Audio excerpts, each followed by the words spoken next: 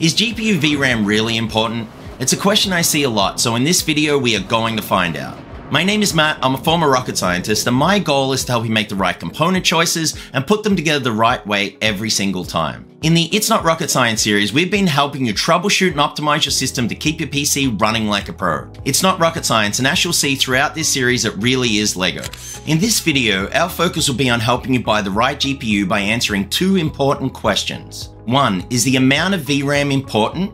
And 2. How much VRAM do you really need? In addition to showing you benchmarks across 8 popular games, I'm also going to demystify upscaling and frame generation technologies, and let you know when you should consider using them, something you will definitely not want to miss. It's really not rocket science, so before we jump into the benchmarks, let's first review how to measure the impact of VRAM in games. The best way to measure the impact of VRAM on gaming performance is to compare identical GPUs with different amounts of RAM. Fortunately, the NVIDIA GeForce RTX 4060 Ti is offered in 2 variants, one with 8GB and one with 16GB of VRAM, so it's a perfect GPU to conduct these tests with. The test system being used to run the benchmarks is my AMD AM5 Open Bench table with the following components. For the CPU, we have an AMD Ryzen 7 9800X3D. For the motherboard, we have an Asus ROG Crosshair X870E Hero.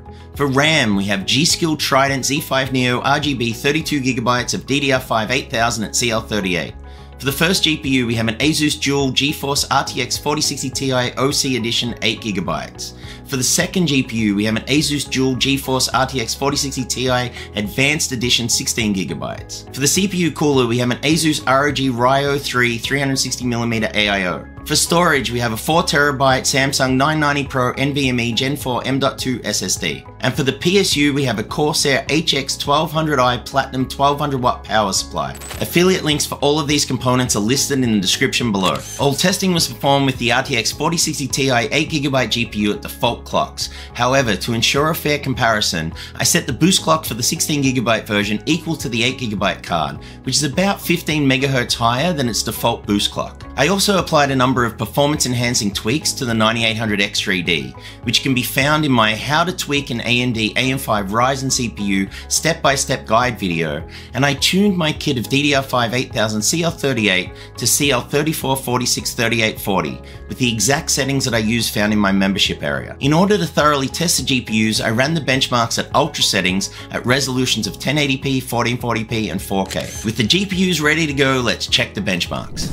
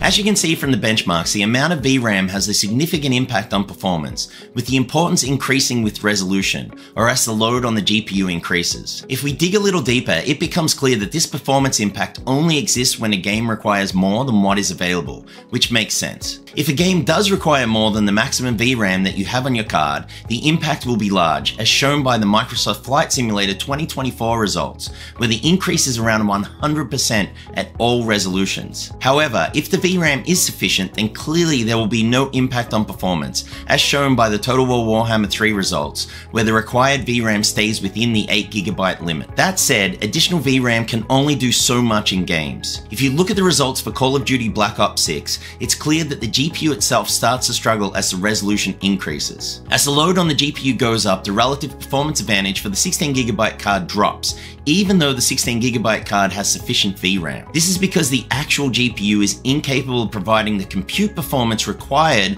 from the game at these settings. So it's extremely important when buying a graphics card to consider a balanced GPU and VRAM combination, otherwise the additional VRAM will be wasted. So if you don't have enough VRAM, what can you do about it? Unlike system RAM, the one thing you can't do with the GPU is add more VRAM, since it's soldered onto the board. You could lower your graphics settings, but to most gamers that's not a great solution because it directly impacts the enjoyment of the game. So what can you do? The good news is that there is a way to significantly improve your FPS without lowering your graphics settings, but only if you're willing to embrace AI-driven upscaling technologies such as DLSS, FSR, or XeSS. NVIDIA introduced AI-driven upscaling technology, which they call Deep Learning Supersampling, or DLSS, as a key feature of the GeForce 20 series cards in September 2018. AMD followed a few years later with the introduction of Fidelity FX Super Resolution, or FSR, while Intel followed soon after with their own upscaling technology called Xe Supersampling, or XeSS. For the purpose of explaining how the technology works, I'm going to focus on DLSS,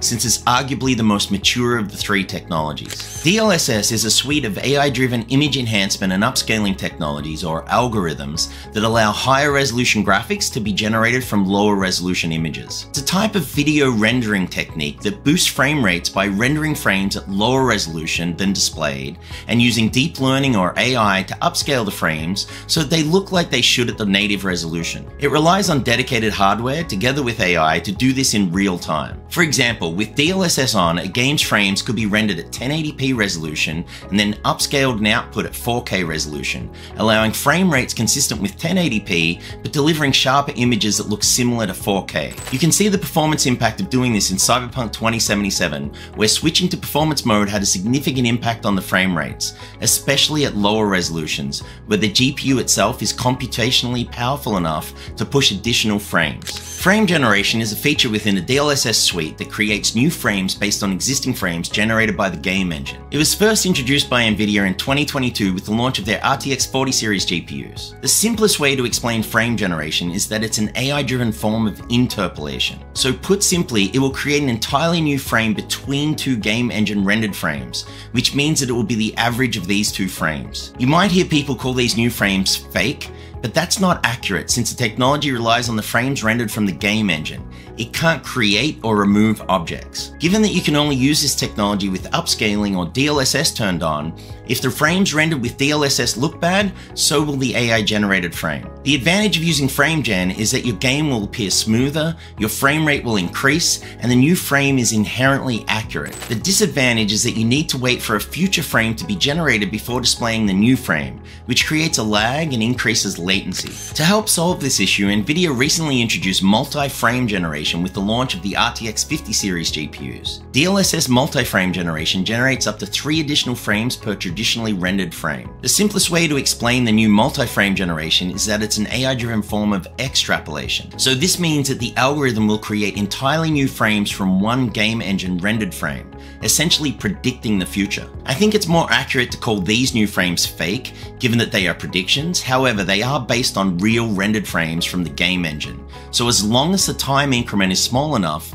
then it's extremely unlikely that something fake will appear on screen. The advantage of this approach is that you don't have to wait for a future frame to be rendered to generate the new frame, so the impact on latency is minimal. The downside is that you're predicting a future frame, so for a dynamic environment where a lot of objects are moving and changing direction rapidly, there is a greater possibility of visual glitches appearing on screen. According to NVIDIA, this new frame generation AI model is 40% faster and uses 30% less VRAM, which is impressive if true. To see the impact of these technologies on performance, let's look at the worst performing game for the RTX 4060 Ti 8GB card, which was Microsoft Flight Simulator 2024. As you can clearly see, at ultra settings, this game requires more than 8GB of VRAM to run effectively at all resolutions. In fact, at 4K, the average FPS for the 8GB card is only 9 FPS, whereas for the 16GB variant, the FPS increases by around 120% to 20 FPS. Still not a playable frame rate, but definitely much better. To see if it's possible to boost the performance of a card that clearly doesn't have enough VRAM,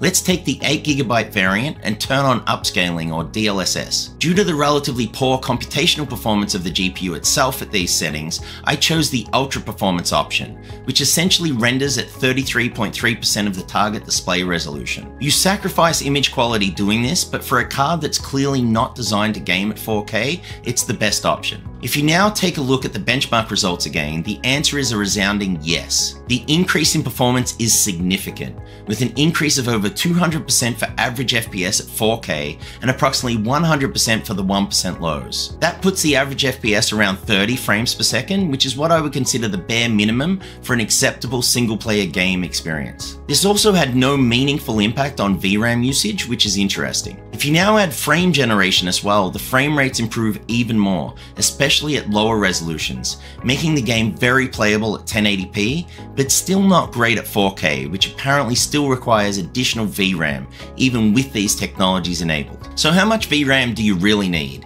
That depends on the display resolution, the image quality or game settings, and the rendering approach used, such as rasterization or ray tracing. Ray tracing simulates how light behaves in the real world. It's a rendering technique that can realistically simulate the lighting of a scene and its objects by rendering physically accurate reflections, refractions, shadows, and indirect lighting. It is incredibly taxing on your hardware because tracing every path that light can take in every frame requires a large amount of computation. Another way to think of ray tracing is to look around you. The objects you're seeing are illuminated by beams of light. Now turn that around and follow the path of those beams backwards from your eye to the objects that the light interacts with. That's ray tracing. There are two other related rendering techniques that should also be discussed because they're important to understand. The first, mentioned earlier, is rasterization, which is a technique used to display three-dimensional objects on a two-dimensional screen, and it's the primary graphics technique used today in game engines. While rasterization is still computationally intensive, it is much less so compared to ray tracing.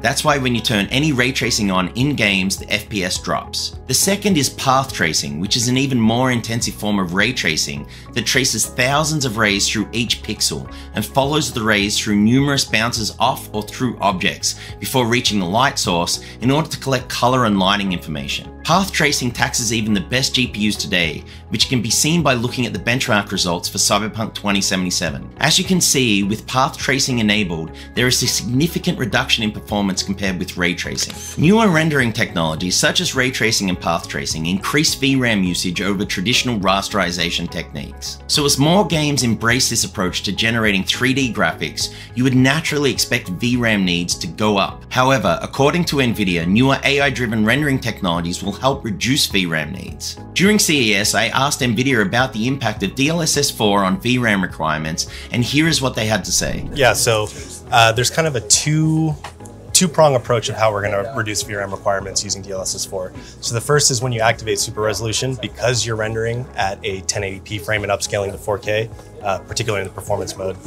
you save, the VRAM requirements of holding 4K textures in memory, anything like that. And then another improvement that we're bringing to DLSS4, which will also come to the 4 series, is the base FG model is being improved. What we're doing is we have found an AI model that can replace the optical flow accelerator step, excuse me. And by doing that, that FG model actually uses I want to say about 20% reduced VRAM footprint over our base model. Okay. And then, addressing, people might have concerns that, each of those generated frames that you're producing on top of the original, that must have, some sort of VRAM requirement. And the good thing is just activating the model itself is what uses the most VRAM. Those additional frames that we're generating almost have no footprint, both in VRAM requirement and latency. So how much VRAM do you really need? The highest VRAM usage that I saw when benchmarking these 8 games at ultra settings was 13.4 GB in Call of Duty Black Ops 6 with upscaling turned off. If however you look at all of the other games, VRAM usage doesn't go beyond about 12 GB. With that in mind, if you want to play at max settings in 2025, I would recommend buying a GPU with at least 12 GB of VRAM. That said, if you do buy a card with less than 12 gigabytes of VRAM and you want to game at high settings regardless of resolution, then you'll need to embrace AI upscaling technologies. You won't need to use frame generation, but you will need to use DLSS, FSR, or XeSS to achieve playable frame rates. In this video, we tackled the question of whether VRAM is actually important for gaming performance. As you can clearly see from the benchmark results, it is, but much like system RAM, it's only an issue when you don't have enough. So how much is enough? Based on the data and the advancements in AI-driven rendering techniques, I would recommend a minimum VRAM requirement of 12 gigabytes in 2025. This should allow you to run most current games at 4K ultra settings without issue. However, this is still a secondary consideration when compared with actual GPU performance. If your GPU is not computationally powerful enough to drive performance at a given resolution and image quality, then having enough VRAM simply won't matter. This is typically the dilemma that faces most GPU buyers. Should you get the card that performs better in games or the card with more VRAM? The answer is always, it depends, but if the cost is the same, then I would typically side with getting a more powerful GPU. You can use upscaling and frame gen to help you overcome a lack of VRAM, but there's nothing you can do if your GPU is simply not powerful enough. One last issue that I think is worth talking about more before wrapping up this video is the notion of fake versus real frames. These are games, they're not real. So when someone complains about a frame being fake, it doesn't really make sense. All we are really talking about is the difference between a frame being rendered by the game engine directly versus a frame being rendered by an algorithm that was trained from the game engine. If you can't tell the difference between the end product, then why should it matter? In fact, when I was at CES comparing Black Myth Wukong running side by side with no upscaling on the left versus DLSS 4 on the right, I genuinely thought that DLSS 4 image quality looked better. So if that's how good this technology has become, then why should I care what the source of the frame is? And this brings me to the real problem. Reviewers without any technical understanding of AI or how it works, trying to push back against a technology that they're scared of and don't understand. The issue to me isn't fake frames, it's fake reviewers being exposed for their lack of technical knowledge. I don't think Nvidia did themselves a service by claiming that a 5070 could match the performance of a 4090. But the image quality improvements that they've made with DLSS 4 are impressive and are only going to get better. Fake or real, as a gamer, I don't really care as long as I can't tell the difference. Remember, it's not rocket science, it's Lego. My goal is to help you make the right component choices and put them together the right way every single time. Thank you for watching this video in the It's Not Rocket Science How-To series. If you enjoyed today's video, please hit the like button and subscribe so you don't miss out on future episodes. And if you'd like to support the channel further and gain access to some really great perks, please also consider joining our membership program. Bye for now.